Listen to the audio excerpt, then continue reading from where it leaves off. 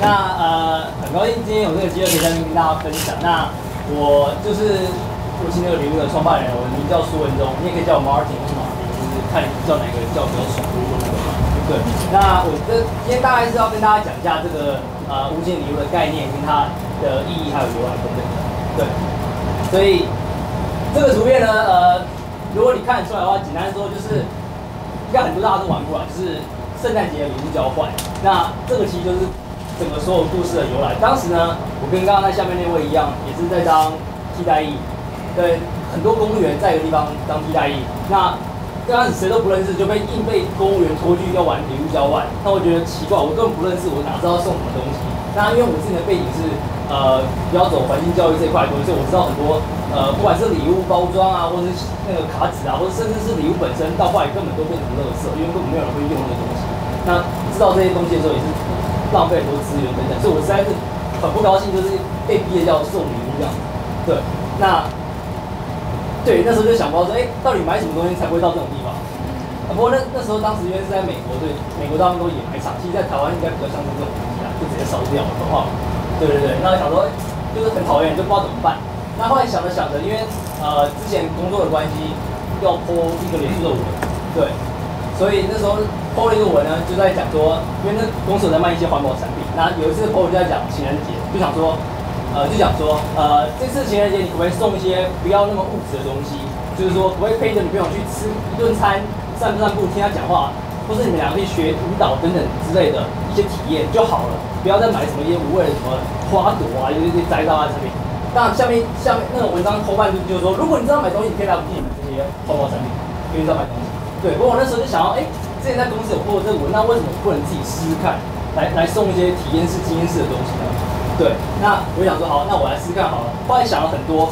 可是因为对方到底是男的、是女的、是老的、是什么都不知道，因为玩圣诞礼物交换嘛，就觉得说，那不然来做个应该大家都会赞同或者觉得 OK 的一个礼物好了。所以我那时候我的礼物就是一个捐款，就是我打算花钱帮那个人捐款，所以我就做了，这个是完全一样的那个字句。我就做了一个网站，一个网就是我一个问卷。那问卷有不同的协会啊、组织啊，动物保护协会、环保的，或是公益团体等等之类的组织。那他可以选他要捐哪一个，甚至自己填，下面再选一个他想要捐的金额。就是我们那时候大家规定好的就是100多到300这种之类的礼物交换金额。那填完之后呢，把它寄给我，我会收到问卷，那我就把他那个捐款捐出去，然后我会把收据给他。所以那时候。这个就是我的礼物，因为当时我就把这张纸就是印出来之后呢，我就把它折成一个纸飞机，其实还蛮尴尬的，因为那天到的时候，就大家公务员就每个人都拿一包一箱的礼物，就跟刚刚跟照片那一样。那我的东西就是16号吧，还是15号，就是一个飞机放那边，然后就很尴尬，因为那时候因为比较老，就说。小罗啊，你去年是不是拿到不高兴？为什么今年放这种东西？大家一直在猜，那个到底是谁的？那我因为我是刚到那边替代役，更不敢讲话，我就想完蛋，死定了！就是直接送这种东西，接下来被待1年，你就被整死。对，我后来换单位了，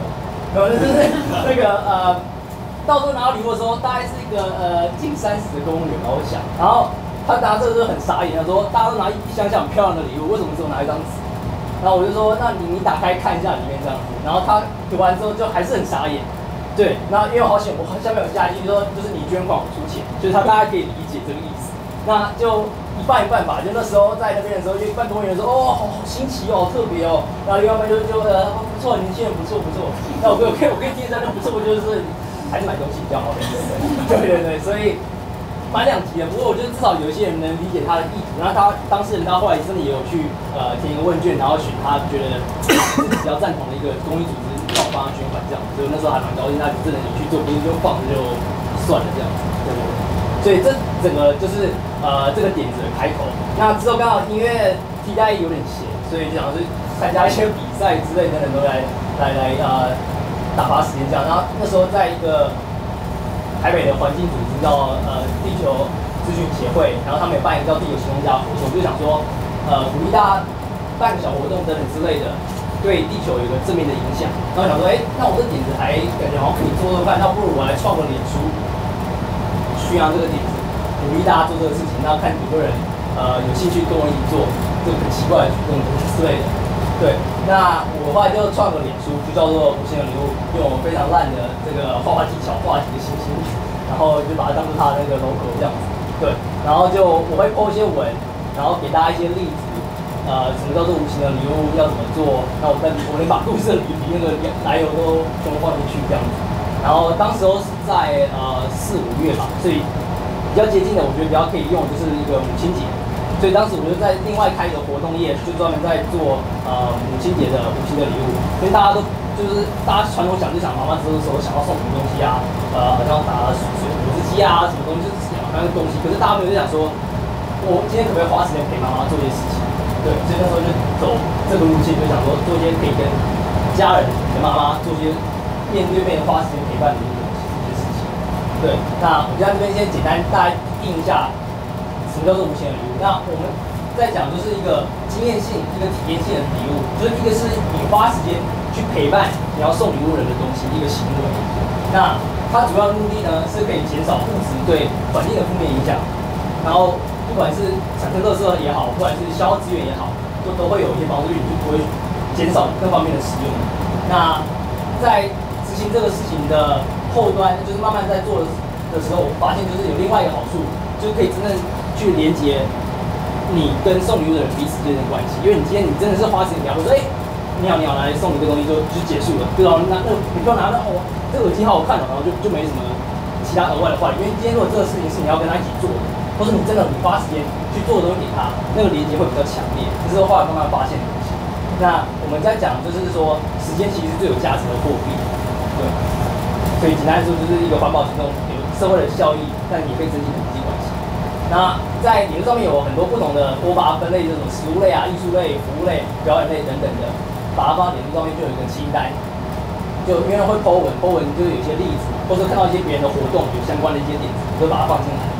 可以当做无形的礼物的一个参考，这样。然后这个是我之前在办活动的时候会跟大家玩一个小游戏，因为今天人可能比较多，所以时间有限，所以我自己帮你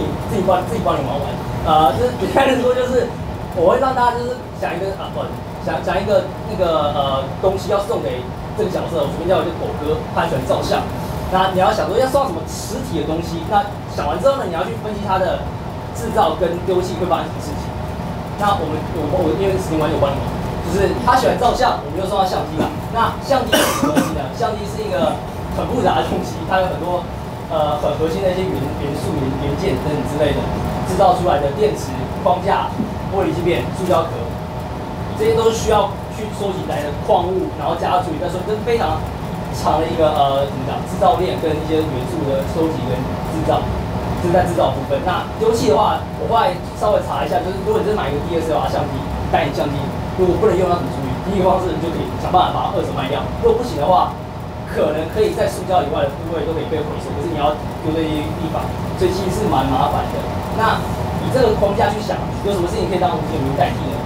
我想说，那不然可以做摄影展啊，跟大家去一些地方拍照，或是跟大家去看，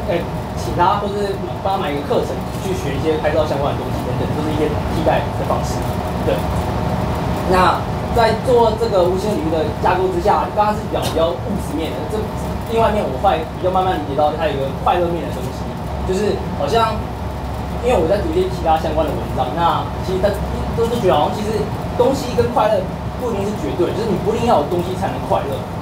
而且很多人。在后来慢慢接触到之后，其实他们的回忆才会比较有快乐的感觉。对，那这边就是一些例子，就是说应该选时间，不是选钱，选人，不是选东西。或者在这图片跟你讲，你看你每天都要追求一些物质，可你真的想要是跟人与人之间的陪伴相处接受。那我后来就想要做个实验好，那我还问一些人，那时候在11月，我说11月到底最快乐的是什么？我自己是这个啦，我不知道有多少人看懂是什么东西。就是替代的徽章，可以把它撕下来，因为我退役了这样子。我那时候在写这个，对。那我后来问了一长段一堆人，这一堆人呢，其实大部分人都是说一个事件，而不是物件。那我就想说，那为什么我每次送礼物的东西，送礼物的时候都是在送物件，不是送事件？所以我在想，我后来就要想这个问题。那之后有幸参加社气流的一个创业的那个竞赛，然后现在在试验这个无形的礼物的概念，所以之后如果有兴趣去去探讨这个点子的朋友，欢迎来跟我们聊一聊。然后我们有这个问卷，如果有空的话，可以到时候让我